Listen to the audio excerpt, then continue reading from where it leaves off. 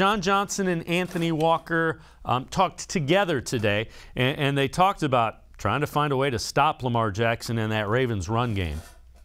It's like a mentality with them. I think, you know, they want to out-physical you. They want to run the ball. There's no secrets behind that. They're top 5 in rushing. So I think it's just a mentality. Like, they want to knock you off the ball. They want to run the ball, and they will run the ball as long as you don't stop it. So we got to come in with the mindset of we got to knock the run out first and foremost before anything. Do you think you can fix what's been an issue the last couple of weeks? For sure.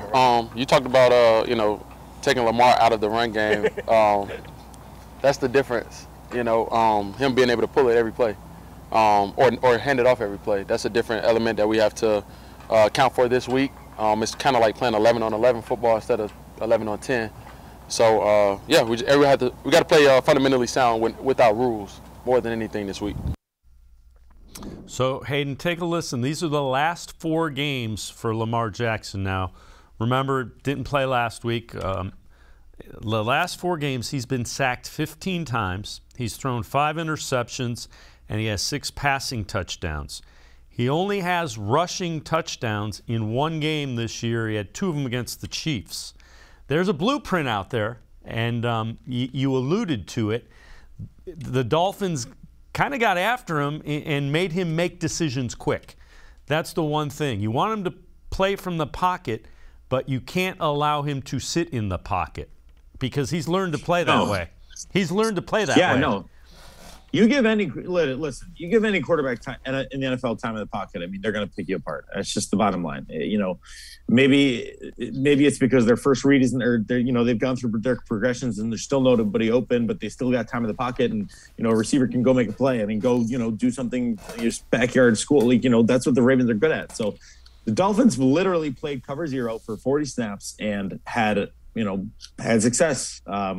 Made Lamar, like, he was jumbled. He was not able to do what he does. I don't think the Browns are going to do that. I think that obviously that, you know, is a little bit difficult to replicate, especially, I mean, for 1 game at the Dolphins, you know, they were 2-7 or whatever they were, and they came out and did it because they needed to. I mean, that's, you know, I get that.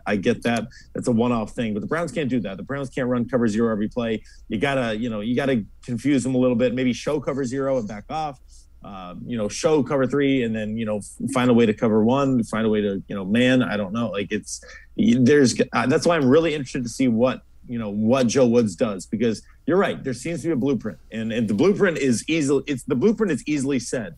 It's to stop Lamar Jackson's feet and to make him make quick decisions in the pocket, and to get after him. Much easier said than done, because he can elude you, he can avoid you, he can evade you. It's not an easy thing to do.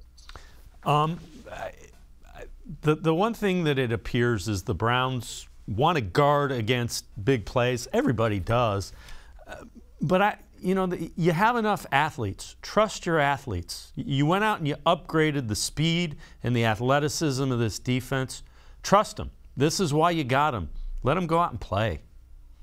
I'm with you, man. I'm 100% with you. I think this is the week to let it fly. I mean, you've got nothing else to lose at this point. If you lose this game, your playoff shot is not dead, definitely not dead, but it's certainly, you're going to have to probably win 4 out of your last 5 if you want to get to the playoffs. So if you want to put yourself in a good situation towards the end of the year, I mean, this is the time to do it. Let it fly. Let your guys play. You know, you got Denzel, you got Greedy, you got Greg Newsome to face up against these receivers.